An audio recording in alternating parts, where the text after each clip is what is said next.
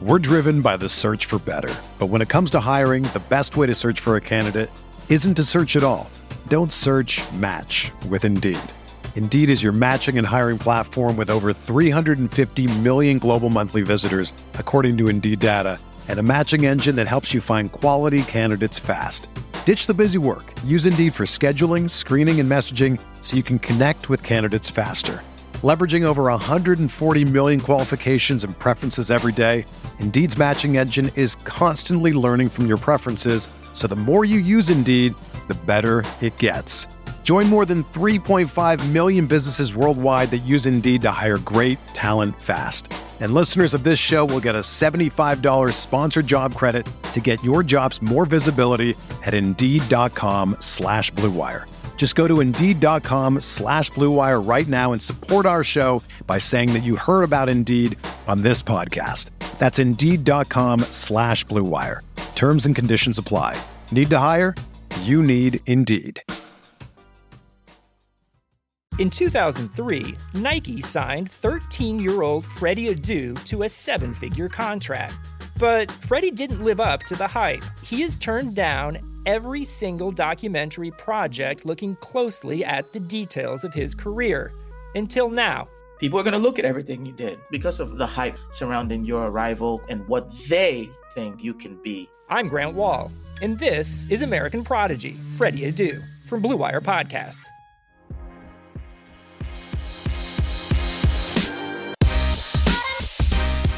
This is the California Golden Bearcast, a part of the Blue Wire Podcast Network. This episode is brought to you by Indeed and Bet Online. Enjoy the episode.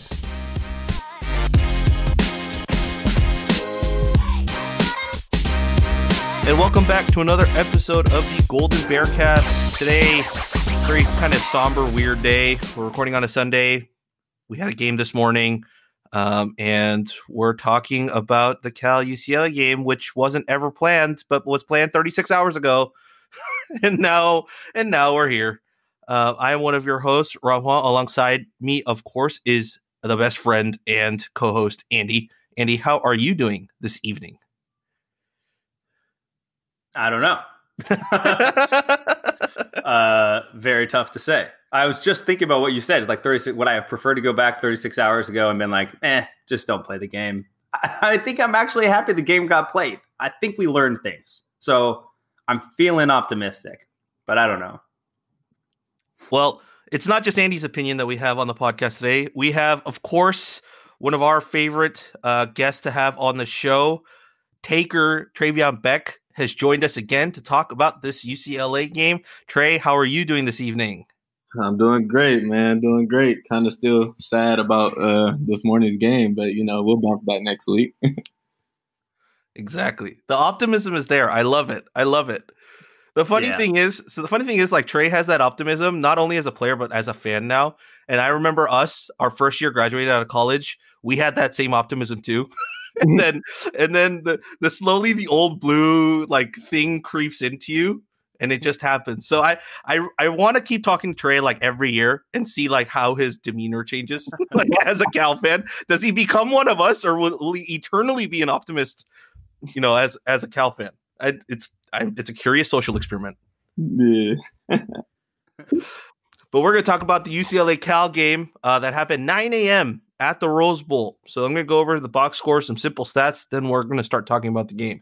So kickoff 9 a.m. in Pasadena. The Bears actually traveled on Saturday, and they got ready to play this game bright and early. According to the graphic on the TV, it said they got ready at 5 a.m. I think is what the thing said for warmups and stuff. So, the Bears actually dropped this game 34-10. The Bears actually started off pretty strong with a blocked punt that led to a Dario Longetto field goal. Then it started to trickle down words after Cam Bynum gets an interception off a Daniel Scott tip, which was absolutely an awesome interception. Dorian Thompson-Robinson on the other side, because we went 3 and out, takes it in for a 2-yard run. They go up 7-3. Then it becomes 14-3. Then Chase runs it from 8 yards out and gets us the touchdown. I think it was a 75-yard drive to get us that. Yeah, 75 yards, 12 plays, 4 minutes 35 to get us within 4. And then UCLA scores again, goes 20-10. Then they score again, it goes 27-10. And no points were scored in the third quarter. And then Britton Brown scores a 31-yard run to cap it all off for UCLA, and the Bears lose 34-10. Just going over some simple stats for you. UCLA 23 first downs, Cal only 11. UCLA 244 net rushing yards, Cal 54. Passing yards, UCLA 196 to 122 of the Bears. And total yards of offense, 440 for UCLA, 176 for the Bears. Average gain per play, 2.8 for the Bears and 5.5 for UCLA. Some rushing stats. Chris Brown Jr., 8 carries, 25 yards, a long of 9 yards. Chase Garbers actually led with the most yards, 36, but he lost 30 on sacks. So he had a net gain of 6. And then receiving wise, Chris Brown Jr., 4 receptions, led the team in receptions, had 17 yards. No Cal wide receiver broke 30 yards receiving this morning. And then for UCLA, Demetric Felton, I believe he was the one-time wide receiver who's now turned fully into a running back. 25 carries for 107 yards on the ground, 4.3 yards carry, only a long of 11. So defensively, the Bears led tackles by Daniel Scott, 11 total tackles. J.H. Tevis, who started at defensive end today, 10 tackles for him as well. Elijah Hicks had a great game with 2 pass breakups along with 7 tackles. And that was pretty much the highlights for the Cal side. Whereas the UCLA, they had 5 total sacks, 9 total tackles for loss, 1 interception, 5 pass breakups. Their defense definitely had wreaked some havoc on our offense this afternoon. But that is it of all the numbers. I'm going to hand it off to the 2 other gentlemen that are in this podcast for this evening. Who should go first? Does anyone have any general thoughts about the game, and would like to go first? Well, I kind of want to ask Trey real fast, just like, sure, let's do it. You were in college much more recently than us, and also a collegiate athlete. How hard is it? Like, put yourself in the situation that those players are in. You have a canceled game. There's like it's an unknown whether or not you're going to be able to play this week. Second game gets postponed, and then you find out, that you're going to be waking up maybe 4 or 5 a.m. How is that a challenge, or does that feel like not even? You're just sort of so excited for the game that doesn't matter what time, you're just going to bring that energy. It's kind of hard for me to say because I've never been in that situation. Just the things the Cal football team went through this week is really unheard of. I don't know. I may be wrong. I don't think it's ever been a game that's been rescheduled for the same week versus another team and it's an away game. So, I mean, just imagine like you're watching film all week. Like I was talking to my boys all week, and they're watching film, getting ready for Arizona State, and then next thing you know, on a Thursday, they're just like, okay, we got to start watching film on UCLA. Like that's a lot to handle. Really. So it's like. And then you got to wake up at 5 a.m. And I know what it feels like to wake up at 5 a.m. because I think we played Ole Miss last year, if I'm not mistaken. I think we played them at 9 a.m. It was early, right? It was like 11, but it was either Easter. Yeah, wasn't that, Rob? Wasn't that like really early? I think it was a 9 a.m. like Pacific time. So you guys probably felt like you guys were waking up at like 5 or 4 a.m. Yeah, I can't remember which game. We had a game where we woke up very early. But yeah, I mean, it's just I know it's probably a lot of wear and tear on their body, especially with the flight and things of that sort. So that probably had a lot to do with the outcome. But I mean, at the end of the day, it's still no excuse. I mean, you still got to go out and compete. So yeah, I think I guess I wanted just to follow up on that with Trey. Like I know I've learned a lot over like the last few years of being around the team and learning about the preparation that goes into a week. And not only are you watching film, but like the walkthroughs and everything is like your playbook menu for the game is dependent on who you're playing. Like it's not always a full playbook that you're playing, correct? Right, correct. So if you're doing that against ASU, like you're prepping for that offense, and then to pivot over a 36-hour period into a brand new like playbook menu, like that must be insanely difficult because you're wiring your brain to play those plays in your head or on the field on Saturday, and then you're being told like, yeah, scrap that. Like you have to learn a whole brand new like set of things in 48 hours.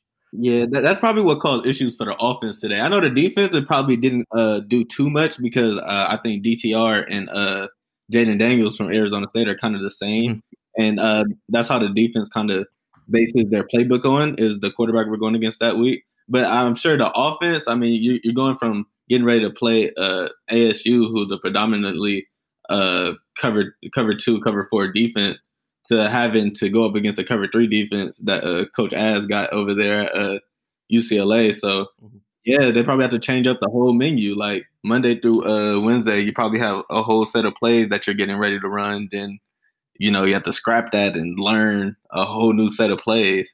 Like sometimes we go into the week with specialty plays that we have just for the opposing team. So, I mean, it kind of sucks. And, it's just a crappy week all along. It's just an unfortunate set of events that happened this week.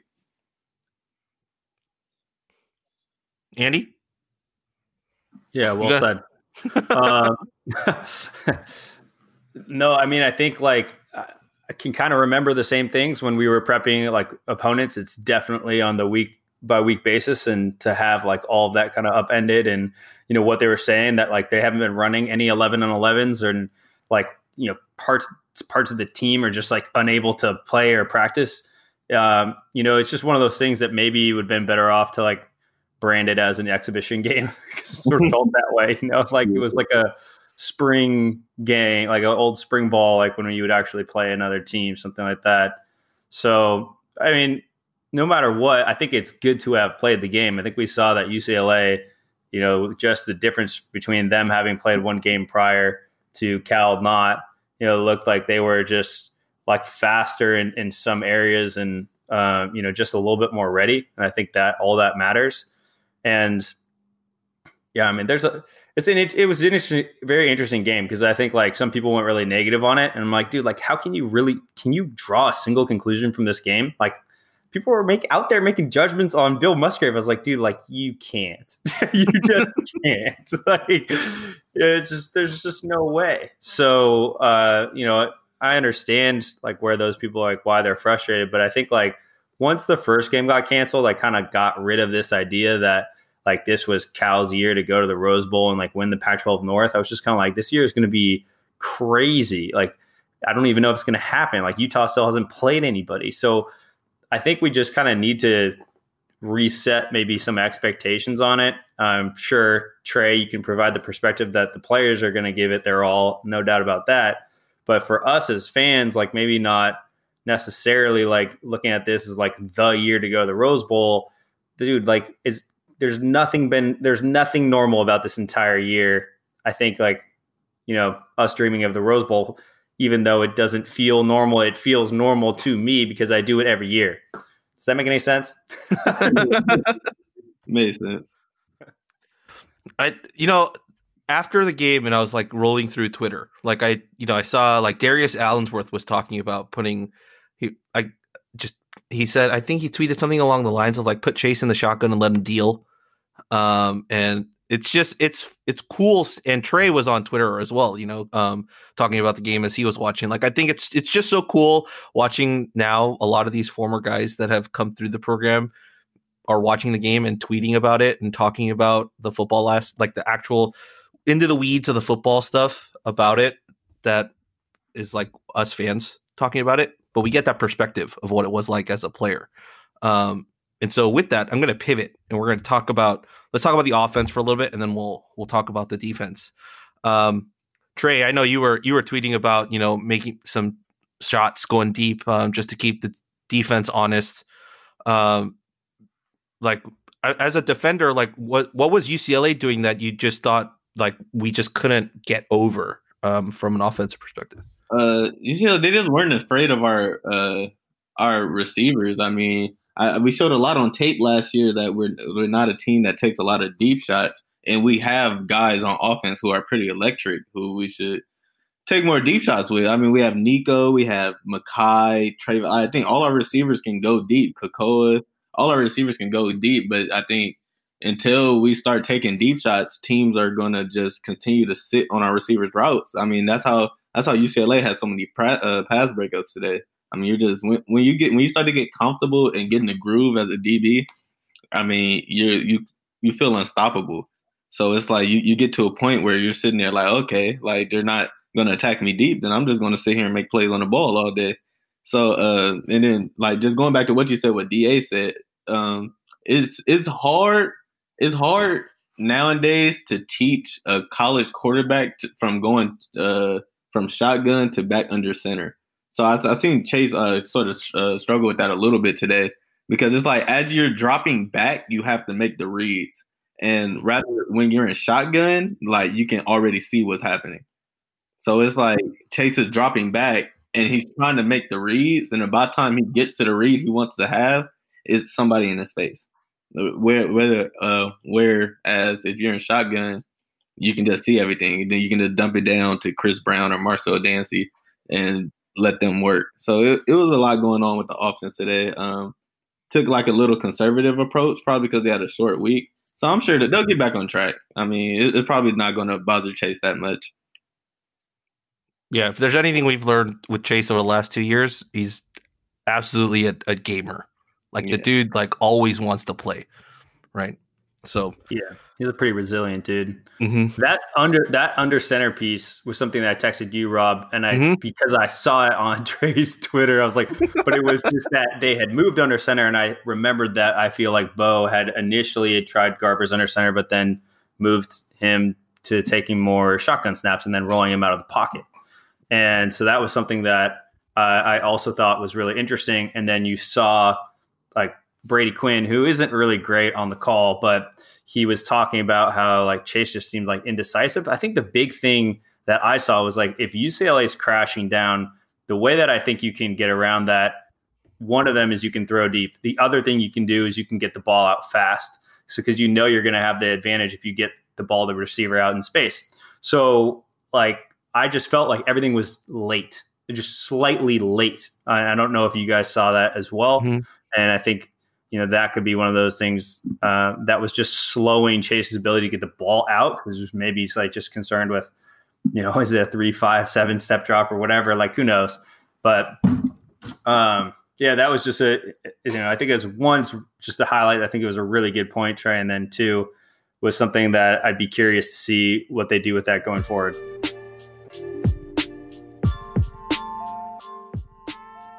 The wait is finally over. Football is back.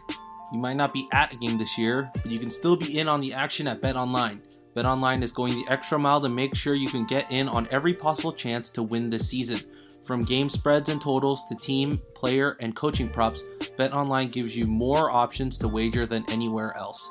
You can get in on their season opening bonuses today and start off wagering on wins, divisions, and championship futures all day, every day. Head to BetOnline today and take advantage of all the great sign-up bonuses. Don't forget to use the promo code BLUEWIRE at betonline.ag. That's BLUEWIRE, all one word. BetOnline, your online sportsbook experts.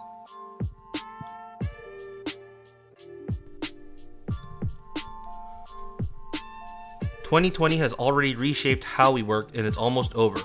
Businesses across the globe are challenged to be their most efficient, which means every hire is critical. Indeed is here to help. Indeed is the #1 job site in the world with more total visits than any other job site, according to Comscore. Indeed helps you find quality candidates quickly so you can focus on hiring the person you need to keep your business going. Unlike other sites, Indeed gives you full control and payment flexibility over your hiring. You only pay for what you need, you can pause your account at any time, and there are no long-term contracts. And now, Indeed's new way of matching you with candidates instantly delivers a short list of quality candidates whose resume on Indeed match your job criteria that you can contact the moment you sponsor a job, making Indeed the only job site that can move as fast as you do. 73% of online job seekers in the US visit Indeed each month, according to Comscore. That's total visits. So it's clear Indeed can get you the help you need and the quality hire you need as well. That's why more than 3 million businesses worldwide use Indeed for hiring. Right now, Indeed is offering our listeners a free $75 credit to boost your job post, which means more quality candidates will see it fast. Try Indeed out with a free $75 credit at Indeed.com/BLUEWIRE. Blue Wire. This is their best offer available anywhere. Go right now to Indeed.com/Blue Wire. That's BLUEWIRE. Offer valid through December 31st. Terms and conditions apply.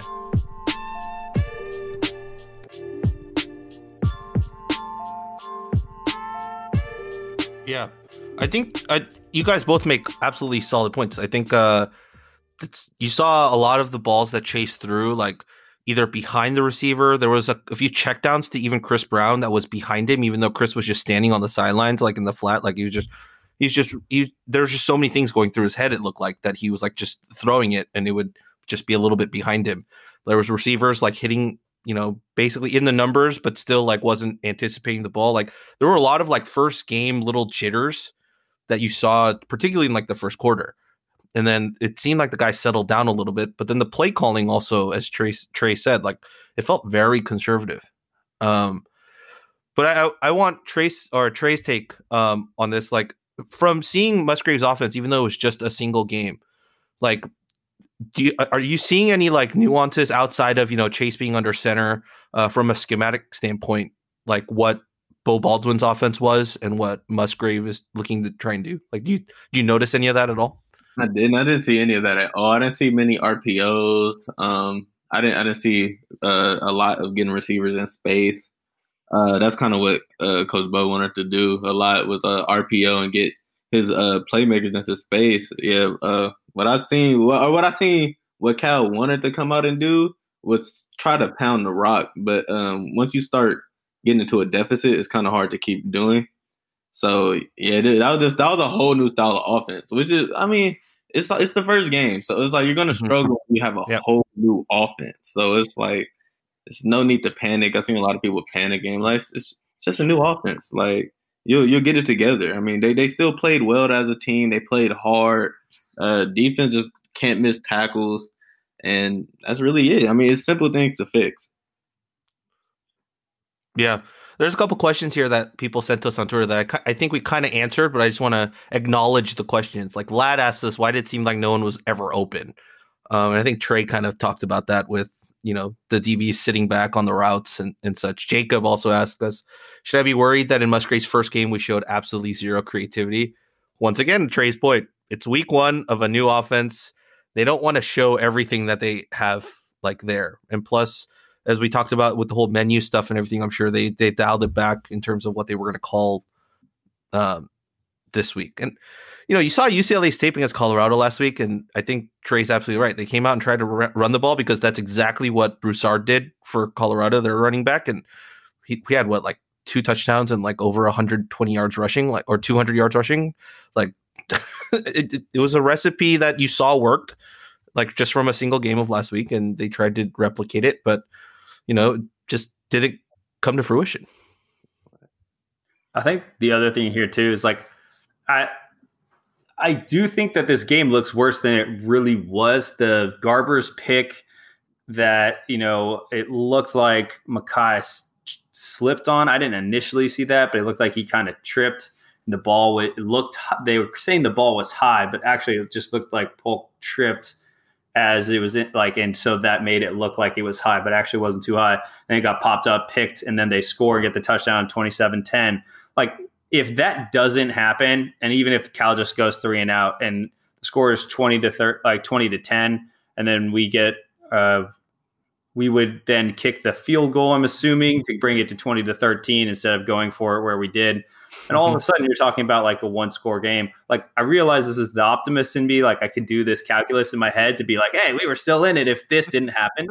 But, it wasn't one of these. There was a lot of negativity out there. I think it's more reflective of just the world we're living in right now. It's it's hard. We want good things. And when we don't get good things this year, it's just damn it. And just pile on. But I think that, some of those things that happen, that's a devastating interception that takes place in our territory. And then I think that's the first time I've ever seen illegal blocking called on a defender. I can't think of a time in my life I've ever heard that call. So where they're about to get out of it and get them to a field goal, it's now 1st and goal, halfway to the goal. I mean, at that point it was just maybe it's just not our day.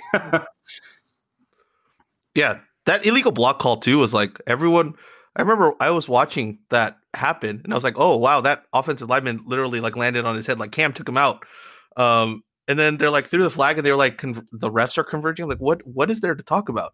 Like, I'm so confused. I was so confused at that call. But yeah, it was weird. It was absolutely weird. Trey, is that? Are you aware of the illegal block? Like, is that a thing or is it new? It's a very rare call that almost zero refs call. I was confused on it as well. It is by the rule book. It was an illegal block on the defense, technically by the rule book, but it's never ever called ever. So I was very confused. Like, I just didn't know what was going on. I mean, basically the rule is you can chop the offensive lineman coming towards you as long as you're inside the tackle box. And I guess once the lineman gets downfield, it is then deemed dangerous. So hitting him below the knee, I think, is a legal block. I don't know why they called it, but yeah. Yes, because his 6'7", 280-pound frame shrinks as he runs downfield. Correct. Right. Correct. Well, I'm just supposed to let him kill me. Yeah, he's running at full speed. I have to just stand my ground and take the hit. Oh. Okay, let me ask one other question with that too, because it just popped up in my head. So as you look at on the fourth down play where we took the shot at the end zone, tell me as a DB, is that PI? I'm trying to remember. To Mackay, right? To Mackay, yeah, in the end zone.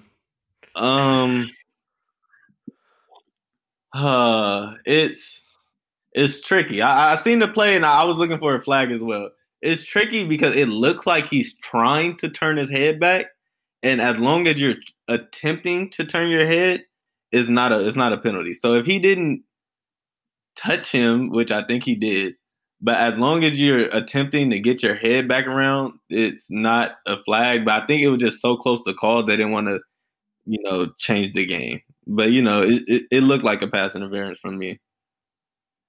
Yeah, Mackay was looking for it too. He was like, he was very but I never know because I feel like it's so damn hard to play defense. There's so many rules, so it's like I was wondering if from the DB perspective, it was like, oh, yeah, it was definitely close, we do have a question here. I guess we can pivot a bit to the defensive side. We have a question here from Aspiring CPA. He asks about, is there any reasonable explanation to the atrocious tackling that seems the exact opposite of what a Justin Wilcox coach football team has done the last few years? And I think that's an actual viable question, because there were a lot of tackles that the Bears missed that in any other year, I think it would have been any other game. It would have been surefire tackles. But I'm going to blame it up to 2020 and the 9 a.m. game on a Sunday, just your sleep schedules being all out of whack. It's your first game. And I think if I'm remembering the game correctly, the majority of those misses too came somewhere in the first 3 or 4 drives. There was a couple on DTR that they could have had him in the backfield, and he just was a magician with his feet and somehow threw the ball out of bounds. There were some on the sidelines that they missed to Felton and some of their wide receivers. But yeah, either of you guys, if you want to talk about or answer that question, I kind of took it upon myself, but I mean, it's game one. That's all I have to say. It's game one. Shortened fall camp. Not really much time. I think they were without a defensive line for 2 weeks, so you can't really practice full 11 on 11. So it's game one. I mean, it's just a lot going on. I mean, that's really just how 2020 is going for everyone. It's just a lot. So it's as a football player, people tend to forget that the other team is full of athletes as well. So it's their job is to make you miss. And UCLA has some really good athletes like Kyle Phillips, Felton, Coda, DTR, the quarterback. I mean, they have great athletes on their team. So, it's just first game vibes. I mean, you'll fix it. I was talking to someone today, and we were talking about just all the things that went wrong. And basically, we made the metaphor of this is like studying for an English exam, and your teacher tells you it's on Shakespeare, and then 36 hours before your test, she says, "No, it's actually going to be on Ernest Hemingway." Like, yes, it's English, but two totally different things that you have to prep for. And I kind of feel like that's how we have to look at this game, right? I don't know what other lens you can like.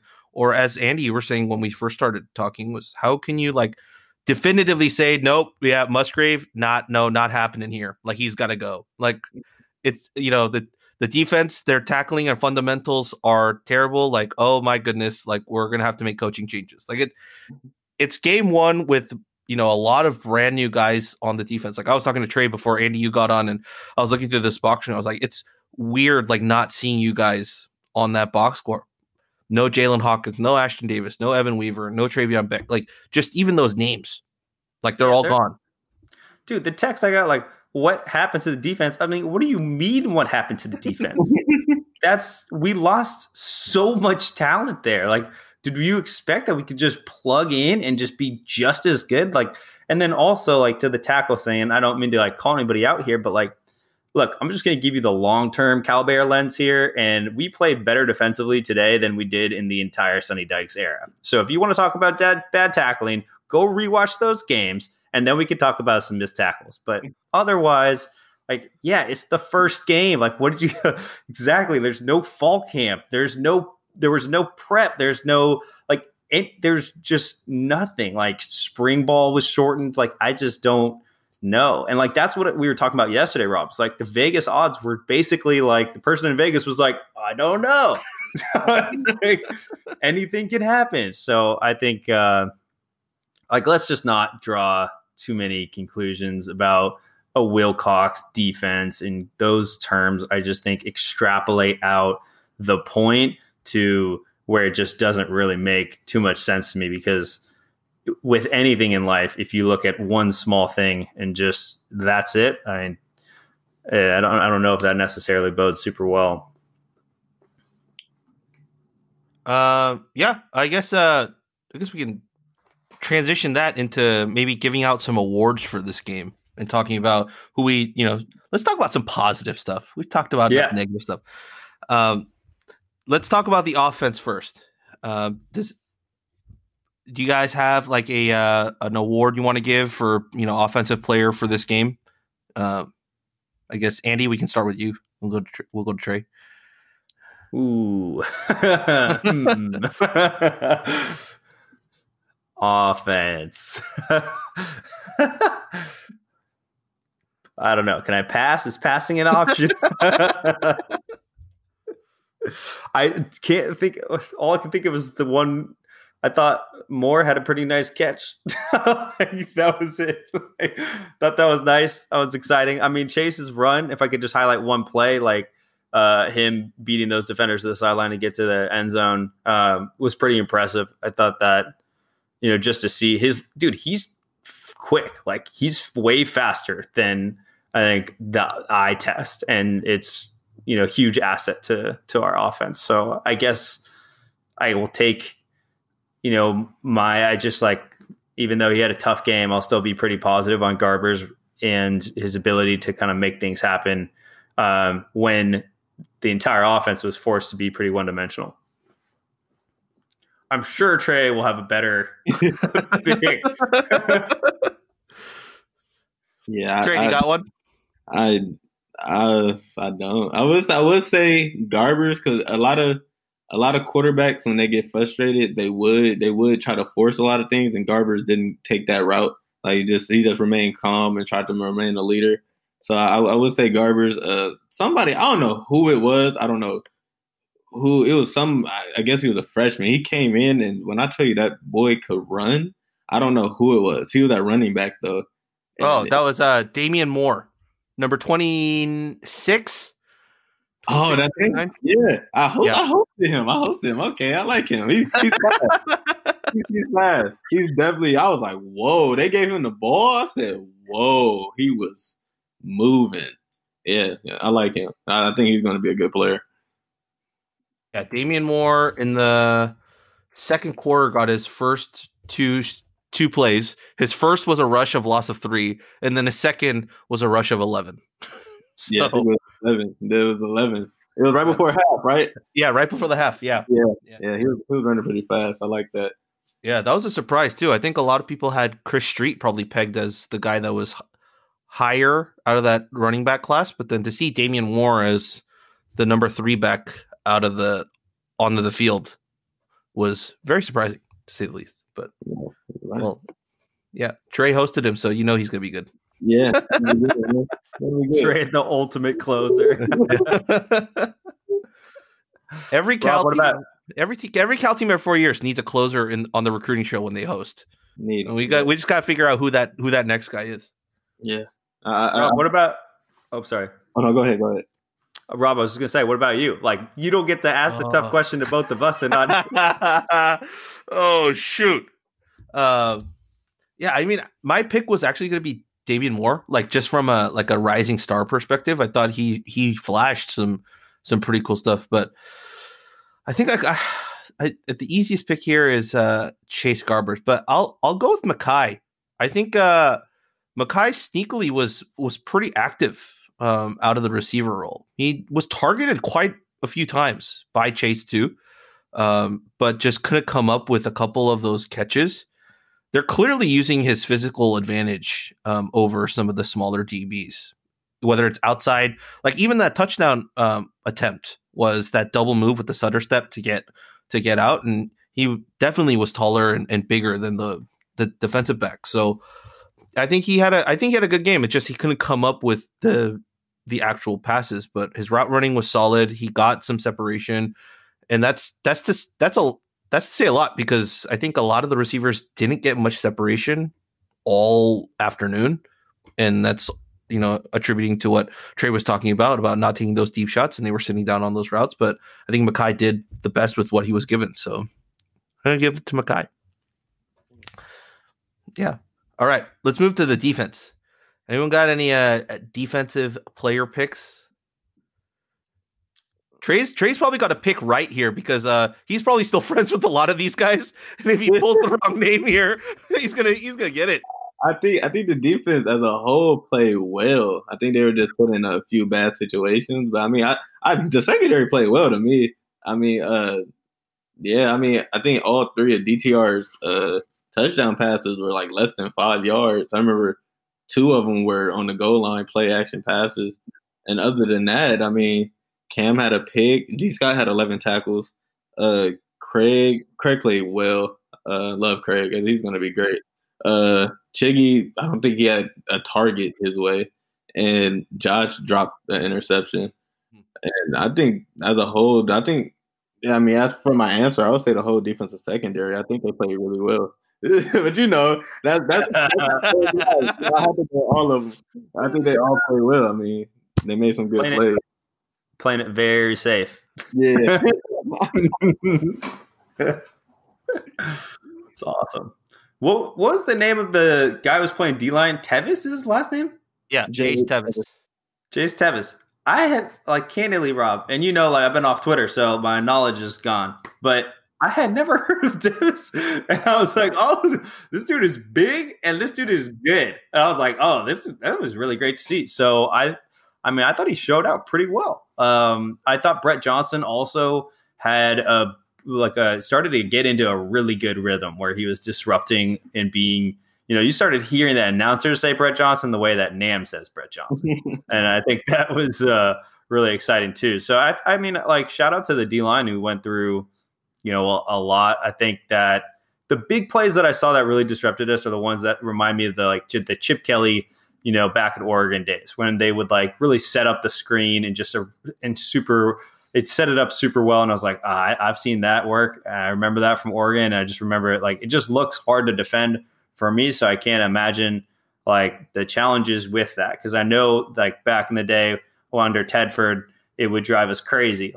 Defending the screen was just a huge issue for us. And so I think the missed tackles and stuff will all get better. And I think for me, for sure, a highlight was Brett Johnson and Tevis from that sort of D-line unit. Yeah, I think you're absolutely right. Yeah, there were moments where you saw Brett Johnson just like because he's playing nose guard, right? He just takes the center and off the snap is just pushing the center back like a good 3-4 yards just into the pocket. And I was watching that. I was like, please get our nose guards healthy. I want to see him at the defensive end, like taking on with space, like a left tackle or a right tackle, like just bull rushing him, and just having those quarterbacks nowhere to go, right? Just flushing him. So, oh, please, this week, please bring our nose guards back, please. My pick, I'm going to pick Tattersall. Tattersall, I think, had a very quietly good game. I think he had a few issues when he was sitting in coverage, but when you put him in open space and when you saw him like get into the backfield and when you saw him get on the edge to make tackles, he was athletic and he was making those plays. And man, after seeing Andy, you and I were at that game when he went down and we were like, oh my goodness, like I pray to God he's okay. But then for him to like make that full recovery and to play today and play like that, I was like, yeah, I think he's going to be an absolutely great player. The other surprise with that was just seeing more than 2 inside linebackers playing. What? Like we're allowed to rotate our inside linebackers. I didn't know that was allowed. I thought it was just Jordan Kanasic and Evan Weaver playing every single snap of every game. Like I thought that was like the standard, right? We're not allowed to switch, but we saw Iosefa get a tackle, and we saw a bunch of guys rotate in. So got some young blood on the front 7 that I'm stoked to see. All right, well, I think that's most of what we had to go over for UCLA. I think the last question I got here on Twitter, I think we can use to kind of end. Is Katie sends us this question. She says, how sad do I need to prepare myself to be over this season of Cal football? I don't know if you need to be really sad because as all 3 of us have been saying, it's only game 1. But let's flip that question. What is there to look forward to? Like how excited or like what things should we be like keeping our head held high for going into the next 4 games? You got anything, Trey? Yeah, I say probably the youth, man. Like y'all said, it's a lot of young guys playing, and like you have I know especially a lot of young guys in the secondary who are going to be back next year, and just to see them develop, it looks really good. I mean, you got Chiggy, Craig, D. Scott, that's for sure coming back next year. Maybe Elijah. So it's like, man, then you got Tattersall and dudes on the D line that's coming back. I mean, Cal's going to be awesome for years to come. And, this is definitely a tricky season. And, people are probably going to be upset if you lose more games. But, I mean, you just got to look forward to the future. I mean, you lost 3 dudes to the draft and then more playmakers left as well. So, it's it's going to be a lot of ups and downs. And then Garbers has another – wait, does Garber have another season, right? I think so. Yeah. Well, this year's a mulligan for everyone, so I think he could come back and play 2 more years if he wanted. Yeah. So Garbers has another season as well, and I think all the receivers have another season except Kakoa. So I mean, you only have to look forward to the future at this point. And they're going to battle hard this year as we're taught to do under Coach Wilcox. So yeah, I'm just optimistic. So well said. I'm scared to put anything on top of that. I just want to throw a nice little pitch in for gratitude. Just be grateful that we have football. We have Pac-12 football that we're able to see a game. I think that's the healthiest mindset. And it took me 2 quarters to get there. It's just sort of being like, yeah, this isn't the year for expectations. Like, I just don't think it is. It's just, let's see what we got. We know we're recruiting well. We know we have the right, some excellent coaches. Like we're in a good position of Cal football. This isn't the year to like throw the chair out the window and just be, super upset. Not that there's ever a year for that, but this is definitely not that one. So just go into each game, like look for the positives. I don't think Oregon State is going to be the easiest matchup. To be totally honest, that offense is going to cause problems. So like, it will be a unique journey as every season is, but this one we can kind of just be a little bit more grateful that we just, we get to see some football. And exactly what Trey said, like look for the youth, look for your next favorite player, because a lot of our favorite players just left the program last season to go on to new and different and better things. And so this now is the time for discovery. Well said to the both of you. I think that's a good way to wrap it. And of course, this is the Golden Bear Cast, a part of the Blue Wire Podcast Network. And as always, go Bears. Go Bears. Thank you, Trey. Go Bears.